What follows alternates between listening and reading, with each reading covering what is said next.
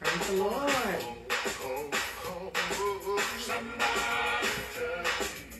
Praise the Lord. How's everybody doing today?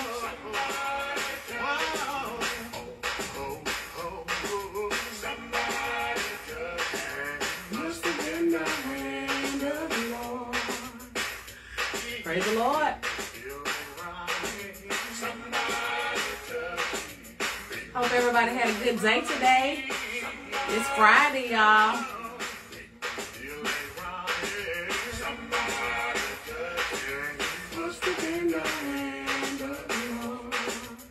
I got my baby with me today.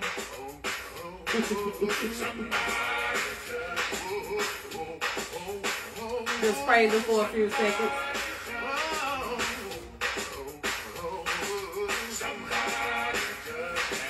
Must have been the hand of the Lord. Hey, Australia.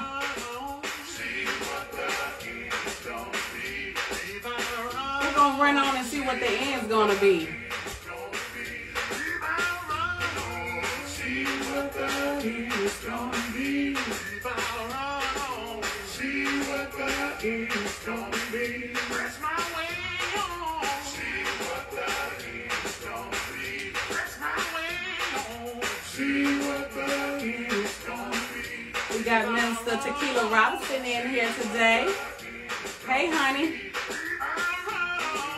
See what the end's going to be. Run, run, run on. See what the end's going to be. Run, run, run on. See what the end's going to be. Praise the Lord. Praise the Lord. Praise the Lord. Hey, hey, hey, hey. Praise God. We just thank and praise God for being here today on this Friday, this wonderful Friday.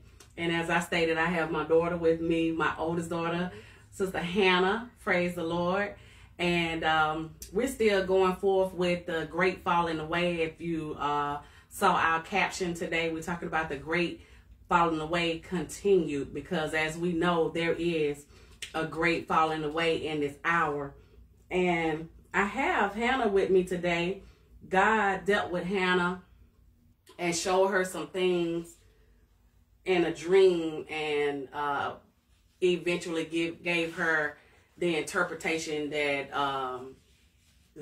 we know that is necessary to come to the body of Christ. So we're going to thank God today, first of all, for being here today. God, we just thank you, Lord, for this opportunity, Lord God, to come before your people. Lord God, we thank you for our YouTube channel, Reconciling Souls Back to Christ. God, we just give you the praise today. We thank you for everybody that will be under the sound of our voice today, Lord God. We pray that you touch Hannah and strengthen her in the mighty name of Jesus, God, to give to your people what you've given to her. In Jesus' name I pray. And praise the Lord again. And so I want to say too that those of you that know Hannah, you know that she's soft-spoken and she's not a person of many words. And so when she does say something, it is something. And it made me think about Samuel. When God called Samuel, the Bible said he did not know the Lord, and neither was the word of the Lord revealed unto him. It's kind of different from Hannah, because Hannah knows the Lord and she's been filled with the Holy Ghost for several years now. And y'all know the story. God eventually gave Samuel a word to give to Eli. And Samuel was afraid. If you go back and read that story, he was afraid and he was fretful. As with Hannah, when God dealt with her about this, she was afraid as well, because she felt, who am I to speak to people in her youth? But how many know God told Samuel that everybody around was going to know that he was established to be a prophet, as it is for her to be a prophetess. And the Bible said he grew. Praise God. So we beginning that this is the beginning of her growth on another realm and another level in God. So Miss Hannah, you come forth and talk to the people about what God showed you. Praise the Lord, everybody. Sunday evening, we had service that day, and once I got home, I laid down to take a nap, and God gave me a dream. And in that dream, I was in a church setting, and there were in a church it was filled with backsliders, and it was filled with saints. And in a dream, an individual was purging, and they was getting prayed for, and whatever came out of them, it splattered upon the wall. And the people was astonished in the dream. Everyone didn't know what it was, but they was surprised at it. But they sent me to clean it up.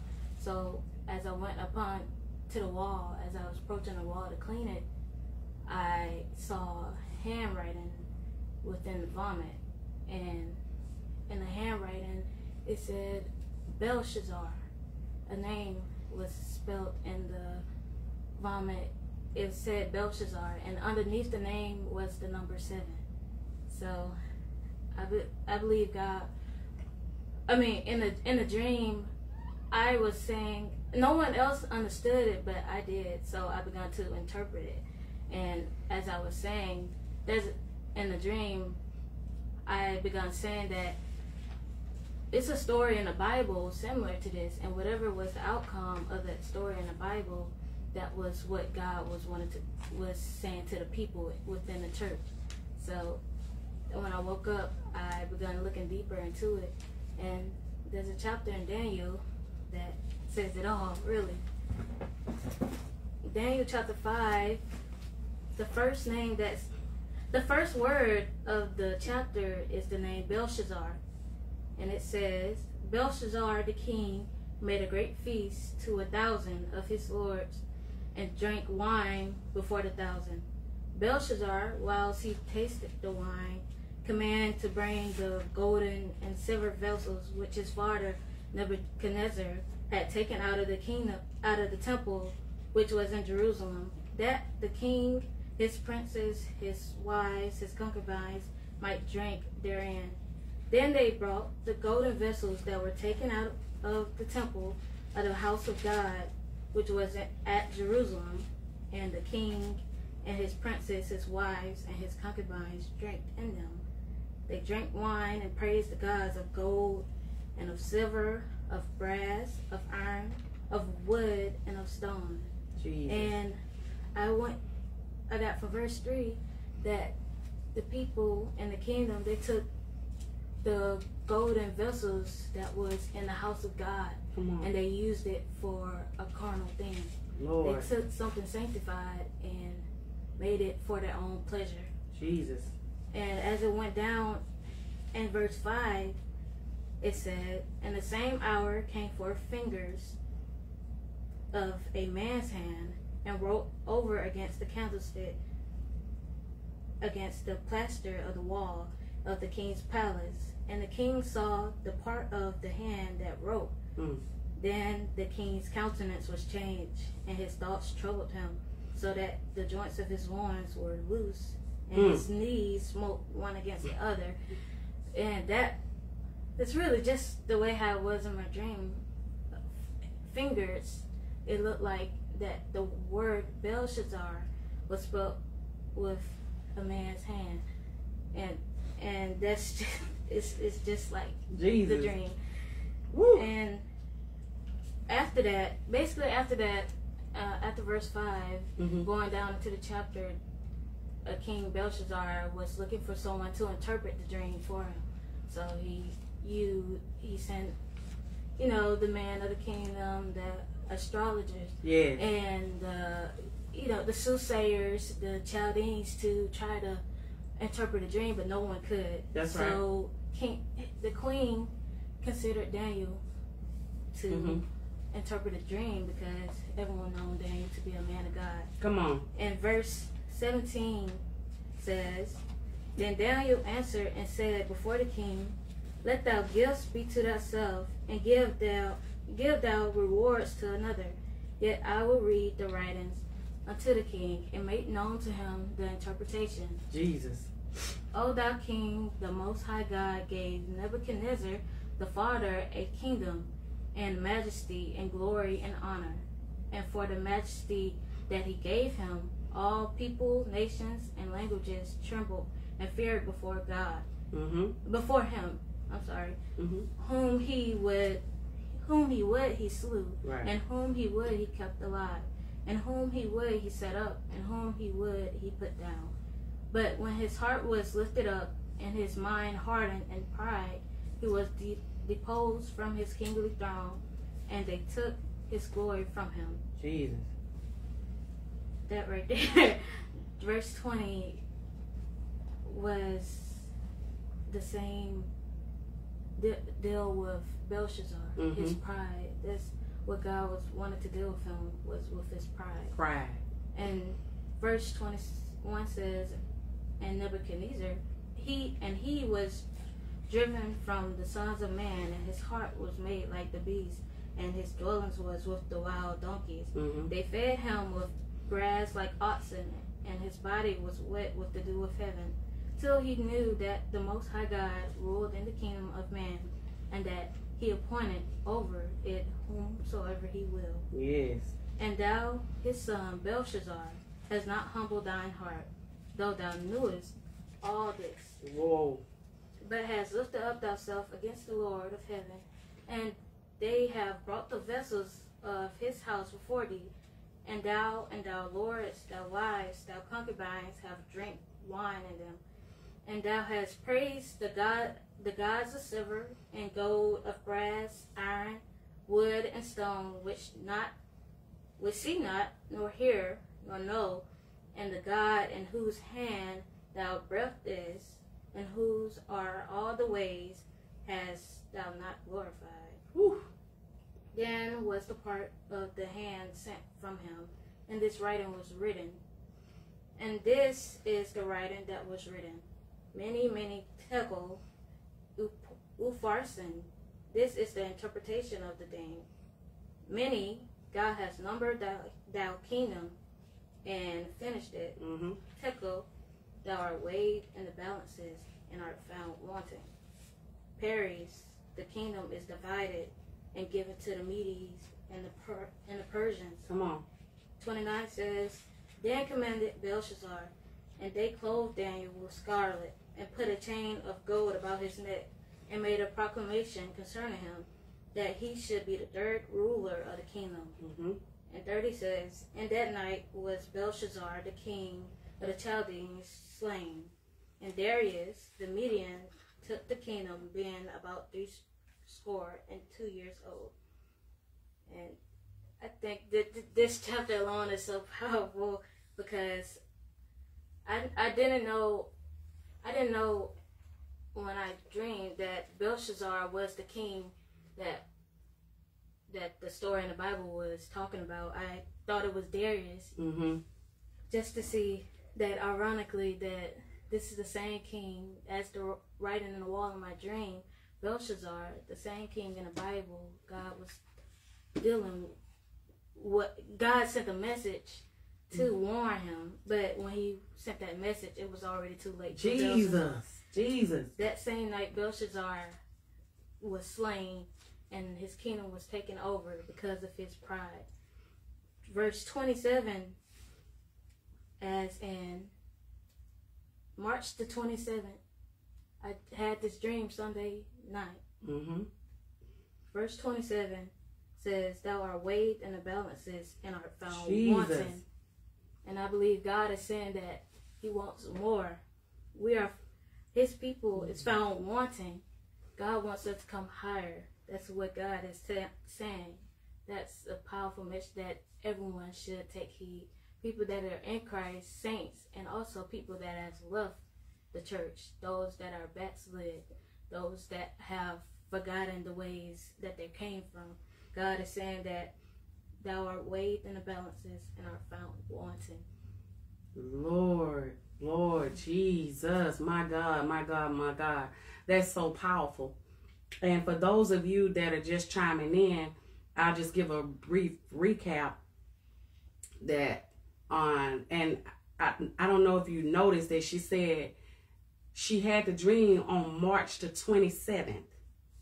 The number 7 was written under the word in her dream. And the interpretation that God was speaking to the body of Christ was found in verse 27. The dream was on March 27th. The interpretation in the book was on coming from the 27th verse. So for those just coming in, she had a dream. And in the dream, it was a church setting. There were saints and there were backsliders. And one individual in the dream was receiving prayer, and they began to purge. And as they began to purge, what came out of them splattered onto the wall. Well, Hannah, long story short, was going over to clean the splatter, and everybody was astonished because, as she said, it came out of the person in the dream and it went upon the wall. But when Hannah got to the wall, it wasn't just vomit, right? Something much deeper. It was deeper. There was a handwriting on the wall. Hey! Nobody else could see it. Nobody else could see it. And keep in mind with the context of the when you go to the actual story, there was a handwriting on the wall. And he could not interpret it, and he sent far and near to get an interpretation. So go back to her dream. She understood. She saw the handwriting in the wall, and this was written inside of vomit. Now imagine this. We all know vomit, there's nothing pleasant about vomit. We all know this. Anybody, the most strongest person, vomit is gross. So this can't be any God is definitely communicating something that is gross, detestable to him, which is the spirit of pride. So the word, what was the word written in the vomit? Belshazzar. Belshazzar, not just a word, but a name. Belshazzar was written in the vomit with a finger on the wall. And she interpreted and began to interpret it on the wall. And in her dream, she began to explain that there's a story in the Bible. And she referenced Daniel, and that the interpretation and the end result of the story in the Bible is what God wanted to communicate to his people. And so, am I telling it so far as you stated? And so, as she got up from the dream, of course, and go seek and search, and then you get to the chapter. If you read your Bible in Daniel, the very first word in the chapter is Belshazzar. Chapter 5 of Daniel. Chapter 5. Belshazzar is the first word. And that was the word that was written on the wall in her dream. And as you go down the story, she brought out so beautifully verse 3, where they took the vessels, they brought the golden vessels that were taken out of the temple and out of the house of God, which was at Jerusalem, and the king and his princes, his wife, all of these people were using the vessels of the house of the Lord. And you said it so beautifully. You said, how was that? Did you worry about it? It was something that was sanctified. Yes, they took the sanctified vessels of God and used it for their own pleasure. For their own pleasure. Okay? And so then this wall began to start appearing. This is in Daniel, on the wall. And this thing shocked him.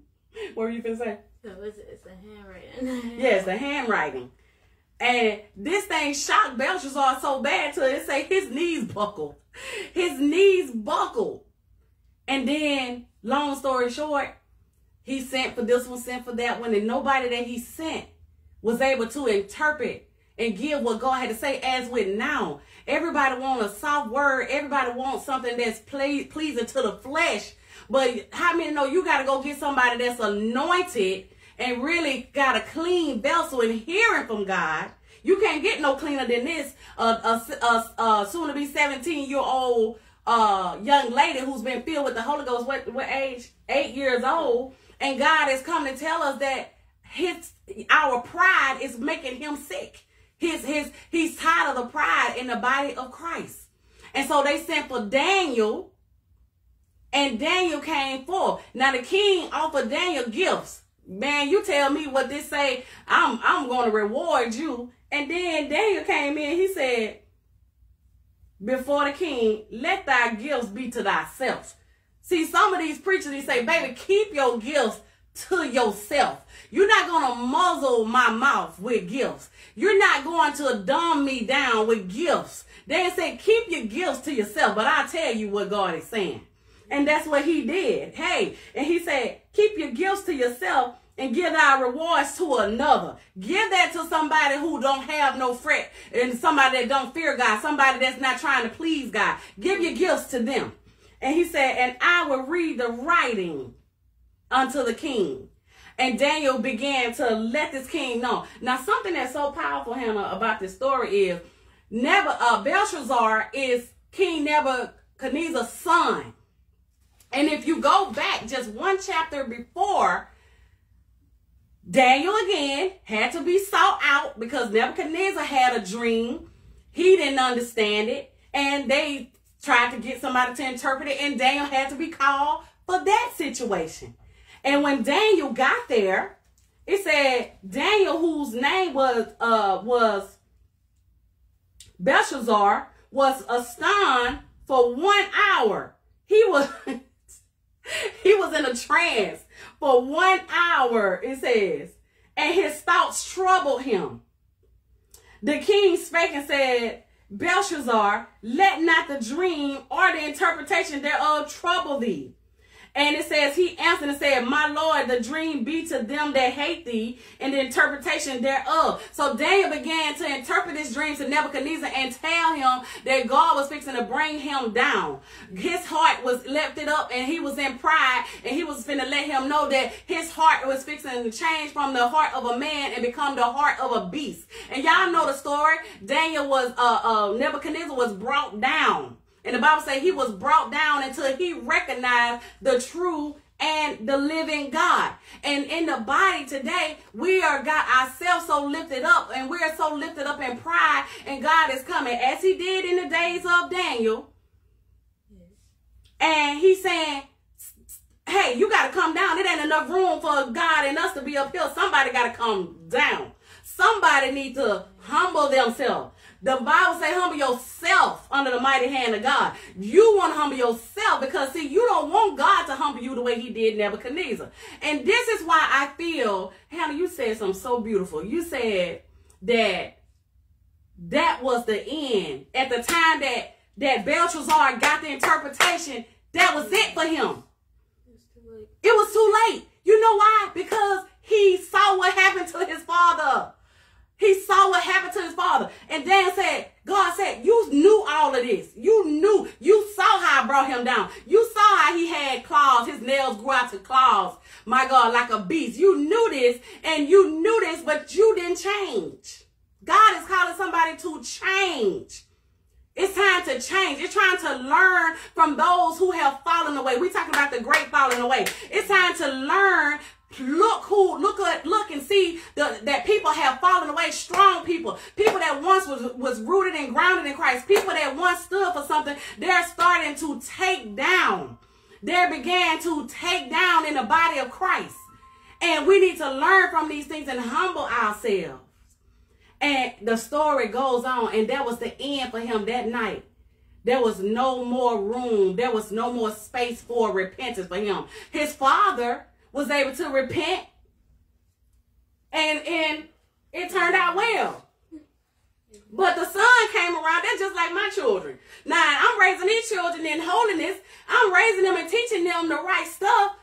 Hey, and then you come behind me, you know better. Delvin, you know better. Bear, Zachary, Hannah, all of my babies, Mary, Temperance, Nathan, the twins, you know better because you had an example before you. So your judgment is going to be a little bit harsher than mine because I didn't know. But those of us that know, God is calling us. He is calling us to change. And he wants a change that won't go back. Don't change on your change. Do that make sense to you? Don't change on your change. And so go back, share this video with somebody in the body of Christ, and show them this so powerful, the dream that she had about the writing on the wall. And she wake up and then go to find, whoa, that's a story with the writing on the wall. And you trace it out, follow it down. It was the spirit of pride. Say, God, hallelujah. Take out everything that's in me that's not like you. God, purge me from the spirit of pride. Hey, my seed. The Bible says if you humble yourself, you will be exalted. But if you exalt yourself, you're going to be abased. Anything else came out? Or you had a verse, Hannah, that that God gave you. This in Job chapter 31 and verse 6, I think it's the solution to it all. Come on now. I mean, we know in Proverbs it says pride goes before destruction and a haughty spirit before a fall. And in Daniel chapter 5 and verse 27, it said thou art weighed in the balances and are found wanting. Mm-hmm. So Job, what do you say, Job? Job 31 and verse 6. Job 31 and 6 says, let me be weighed in an even balance, that God may know mine integrity. That I feel like more people should pray that prayer, that God can weigh us in an even balance so we won't be found wanting. So God will know our integrity. That's a beautiful scripture right there, Job. And we should definitely consider that, how most things in life, that sin starts by a haughty spirit. We get so full of ourselves that we forget God. And I don't want to be found wanting. I don't want to be found wanting. That's a beautiful prayer to pray, that let God find us in an even balance. That He'll know our integrity. Jesus, ain't that beautiful, y'all? I'm gonna read it again. That's Job 31 and verse 6. It said, let me be weighed in an even balance, that God may know mine integrity. Don't you want God to look at you and say, now that daughter has integrity? Don't you want God to look at you and say, now that's my son, he has integrity? My God. In Proverbs, it also says that a false balance is an abomination. Hey, my seed. That's what the Bible says. So let's begin to pray that, y'all. Pray that God weigh us in at an even balance so God will know our integrity. Y'all be blessed. Go back over the video. Listen to the details of the dream, of Hannah's dream, and the interpretation. The verses that she came from Daniel chapter 5. Read that whole chapter. And then she went to Job chapter 31 and verse 6. And then go back to Daniel chapter 4 and see the whole story, how Nebuchadnezzar, God brought him down. Somebody's about to be brought down if you don't humble yourself. Somebody is about to be brought down. The Bible says pride brings a man low. What's that scripture you quoted, Hannah? You said pride goeth up. Pride go before destruction. Mm-hmm. I mean, and a haughty spirit before a fall. That's right. Pride goes before destruction and a haughty spirit before a fall. So y'all be encouraged today. We do thank God for you. We thank God for everybody that chimed in. Share this video. If you feel like God touched you in this video, share this live. And y'all be encouraged tonight. Be safe. In the mighty name of Jesus, we thank God. We want to recognize our pastor, Pastor Barry Jones Sr. We want to give him honor today and let him know that we love him and we appreciate him. And we thank God for everybody that tuned in today. Y'all have a blessed day.